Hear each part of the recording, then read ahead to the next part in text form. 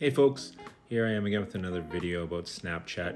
I should tell you what my goal is. I don't know if other parents are going through this, oh, what do I do if my kid asks me to go on Snapchat or start an account? My goal is that these videos maybe will be useful for you, and if you have any questions or anything about the platform or the app, hopefully they'll be answered in this video. So today's video, this one you're watching right here, I am going to go through all the terms of service and I'm going to highlight the ones that I think are important that you should be aware of. So this right here is the terms of service for Canada. Just to show you how long it is, I will scroll.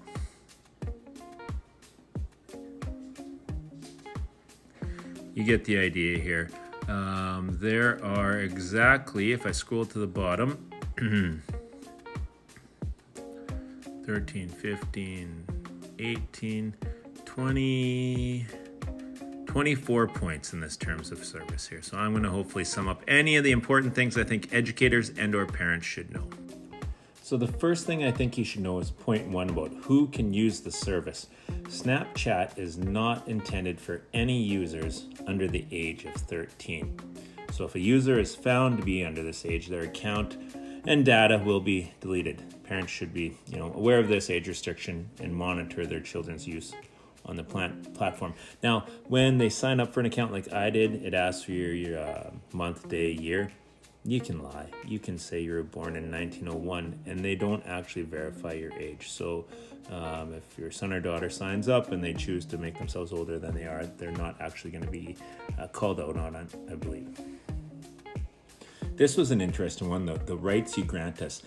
Basically what Snapchat is saying is they retain any ownership of stuff that the kids will post on Snapchat. It's a license to use that content for various purposes. This means that any content that they share on their platform can be used by Snapchat or other users. Parents, we should be aware of this and understand that any content that's posted by your kids can be utilized by Snapchat and its affiliates. This is another interesting point in the terms of service. Content moderation. Basically, what they're saying is most of the content on Snapchat is user generated. And while Snapchat reserves the right to review and moderate it, there's so many snaps happening that they cannot guarantee all the content complies with their guidelines. So parents, educators, you should be aware of the user generated nature of the content and should educate young users on responsible content sharing. Here's another point about respecting the services and Snap's rights. Basically, it's just saying that Snapchat owns and controls all the content, features, and the functionalities of the platform. So any users, they must adhere to the specific rules. And failure to do so can result in suspension or termination of the Snapchat account. It's important for parents and educators to understand that children know how to comply with Snapchat's rules. This is another good one. It's about respecting other people's rights. Basically, it says users of Snapchat must not infringe on others' rights, including copyright and trademarks. So if someone believes that their rights are violated, they can report it to Snapchat. So it's crucial that parents and educators convey to students to promote responsible use of the platform and respect other people's rights. For this point, it's an interesting one about safety.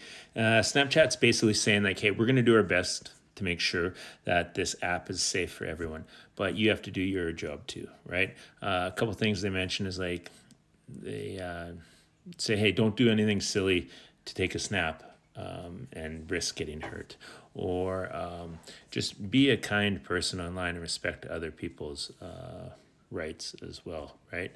And if you don't follow these rules, Snapchat can take action. They might remove your content, limit who can see your account, all that kind of stuff. They might even tell law enforcement if it's serious enough. This is to protect users and make sure everyone kind of plays by the rules. There's always disclaimers with these things, right? Basically, this one's saying Snapchat, hey, we're going to try our best to keep the app safe, but there's no promise. So they're not going to be responsible for things that other people post on Snapchat that might be rude, illegal, or wrong. I just found these last two kind of interesting. Point 20, exclusive venue basically says, hey, if there's a problem that's big enough that has to go to court, it'll happen in England's courts. So you might have to fly over to England to sell some stuff. And choice of law right there is basically saying that the rules for Snapchat are based on the laws of England and Wales.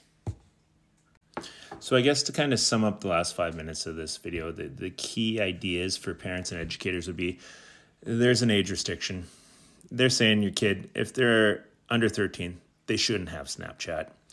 Next one, it's user content stuff. So they're going to try and keep it safe, but there's no guarantee. They don't look at every single snap or everything put out there. So your kids could get exposed to some stuff you don't want them seeing. They're going to do their best. And they're going to hold people accountable if they do catch them putting stuff on. So if your kid puts some stuff out there that's not kind, violates people's rights, there's a chance that there could be some action taken against them. Something as simple as getting their account suspended to like court action. So just be aware. I personally don't think any kids under 13 need this app for anything. There's so many other things available on the web. This one, stay away from till you absolutely have to. Take care. Bye-bye.